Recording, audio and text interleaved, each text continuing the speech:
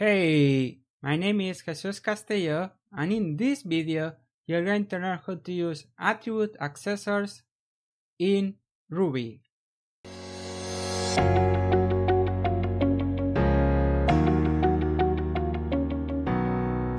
Before I explain exactly what an attribute accessor is, let me show you why we need them. Right here I have a book class, and it has two instance variables. We know that these are instance variables because they have the at symbol in front of them, right? And here I have a book object I created from this class, and we can take a look, and we can see right there is our object. Now what if we want to access the title? Right here we want to print the book title. How can we do that? Well, we can try to do book title like that, and let's see what happens. What happens is that we get this no method error, undefined method title for book. So this book is our book object, and undefined method title is this method we're trying to call to print the title, right? So why is it undefined? Because we have no method with the name title. We only have the initialize method, right?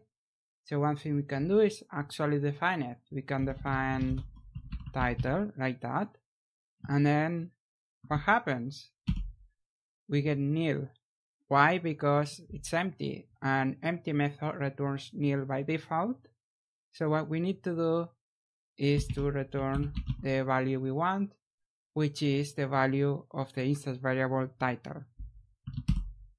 And now we get the output we want. We get Ruby deep dive, which is the title of the book.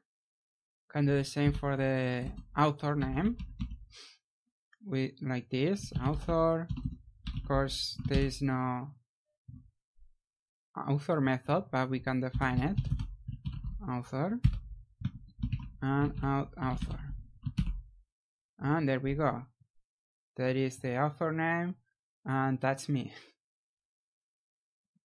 Now, this works, but notice that we have to write these methods that are very short, and they're taking space, and they're like boilerplate kind of code, right?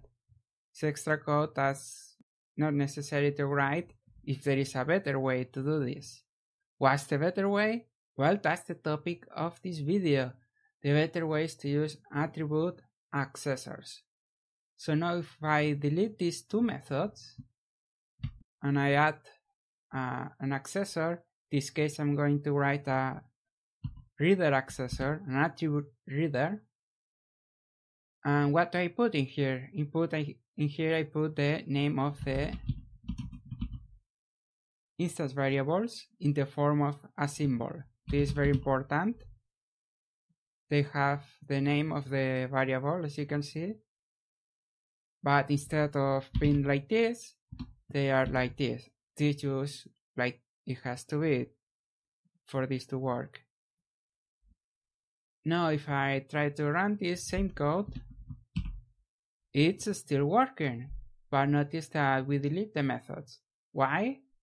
Because what this is doing is creating these methods for you. That's the only thing that's going on in here. And why do we need to create these methods at all?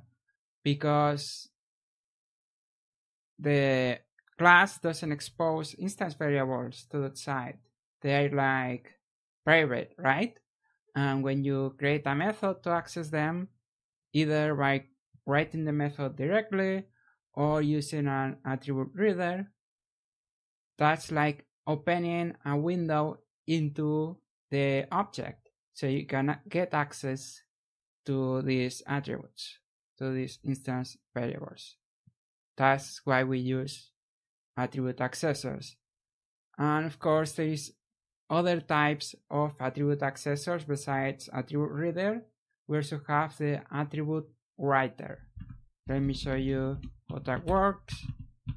So the attribute writer, what it does is the same thing, but it gives you methods for changing the values, not only reading them but actually changing them. Let me show you what I mean. I might want to change the title to title just Ruby, for example. And now the title has changed. The key here is that this is actually a method. Title equals is a method, right? So it looks like this. It's like title equals, and then whatever value, and this was going on. This the attribute writer. This is exactly what's happening when you use an attribute writer. But when you use an attribute writer, you can't read at the same time. So if I try to read like that, I get again the undefined method title. So what you need in this case, if you want both writing and reading, then you need the more general attribute accessor. So this does both. It creates both the writing and reading. So as I'm going to show you, demonstrate right now. Because I can change the value, then print the value, and we can see it has changed. So that's the attribute accessor.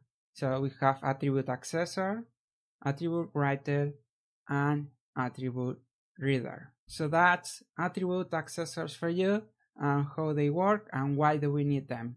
Hope you found this video useful. If you did, please give me a like so I know that you like it. And if you want to keep learning, go to my website rubyguides.com, where you will find a lot of free tutorials to help you keep improving your Ruby skills. Also subscribe to the channel and watch my other videos, and that will help you a lot keep improving and keep making progress. Thanks a lot for watching. See you in the next video.